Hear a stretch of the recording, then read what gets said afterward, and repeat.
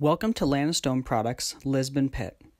Thank you for taking a few minutes to complete our site-specific safety and hazard awareness training.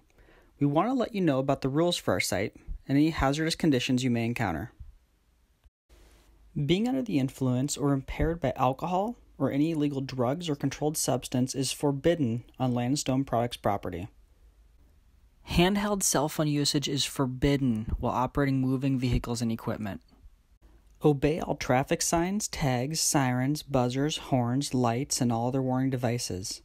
Seatbelts are required, and all equipment must be in safe working order.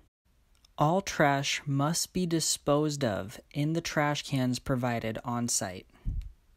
Watch for cross traffic when entering and exiting the mine site, and also while navigating between stockpiles.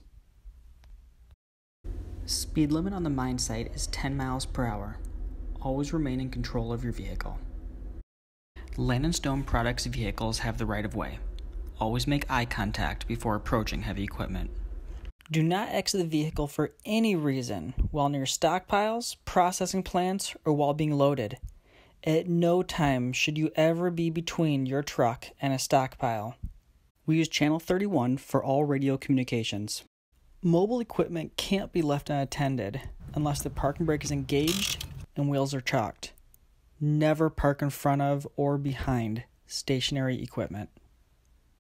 Avoid working outside during extreme weather conditions such as thunderstorms, heavy rain, hail, or high winds. Make sure the snow and ice have been removed or covered with material to give safe footing. All unauthorized persons must stay away from electrical wires, transformers, control rooms, and other electrical components. Always keep 10 feet of clearance from power lines. Stay clear of all quarry ledges and high walls. Don't work next to high walls without a falling object protection system. Stay 1/3 of the height of the high wall away from the bottom of the high wall. Avoid all pre-mining overburden removal operations unless you are part of those operations. Avoid approaching wash plant, except for while being loaded from stockpiles. Do not approach or enter settling ponds for any reason.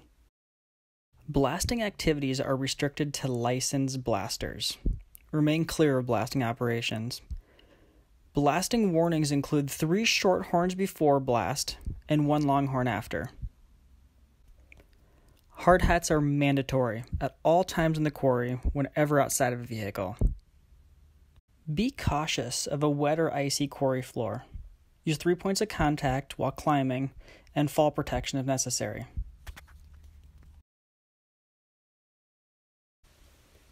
Use correct lifting procedures to avoid injury and enlist aid in lifting heavy or awkward objects. Wear hearing protection in posted areas and other areas as needed. Wear safety glasses whenever there's a danger of particles entering your eyes or eye damage due to welding flash. Goggles or face shield must be worn while grinding. Wear respiratory protection wherever airborne dust or fumes are present. When welding or torching, wear approved eye protection along with a hood if needed. Welders are responsible for the safety of all others in their area. No smoking around explosive, combustible, or flammable liquids. Cigarette butts may not be left in the ground anywhere on mine site. Fire extinguishers are readily accessible. We have an AED unit and first aid kit at the scale house and a first aid kit at the main shop. In the case of an emergency, immediately dial 911.